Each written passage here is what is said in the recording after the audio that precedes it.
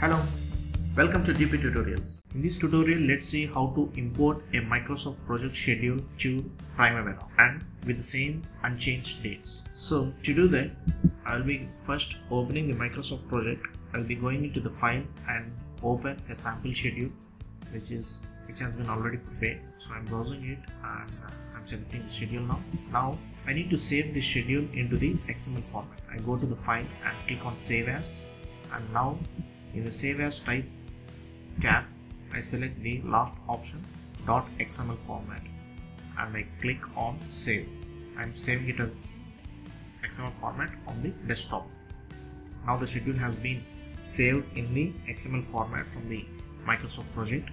Now I go to this Primavera software and I click on file and browse the import option, and now I get the dialog box of importing. Here I have the 5 formats where I can import the schedule from other formats. So here I select the last option, Microsoft project, and in Microsoft project I select the XML format and then click on next. And now in this second dialog box, files to import, I click on this select option and browse the saved XML format schedule on the desktop, and I'm selecting this and I select this and click on open. Now we get the schedule here. Now in the import to tab we need to select the EPS into which it needs to be created.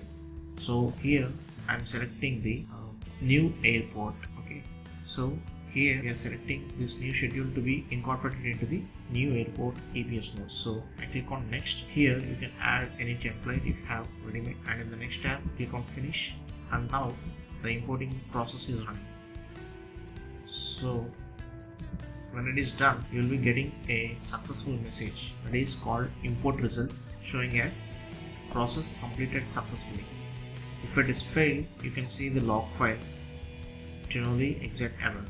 So here when it is successfully completed, click on close, and now you can see that the new schedule here with the name new electrical schedule 1 has been incorporated into the new airport EPS node. So when you open this schedule, you can find the start and finish dates as same exactly which is in Microsoft project. So this is how we import the schedule from Microsoft project using the XML format into the Primavera with the same exact dates. I hope you understood this video tutorial. Please do subscribe for more upcoming videos. Thank you.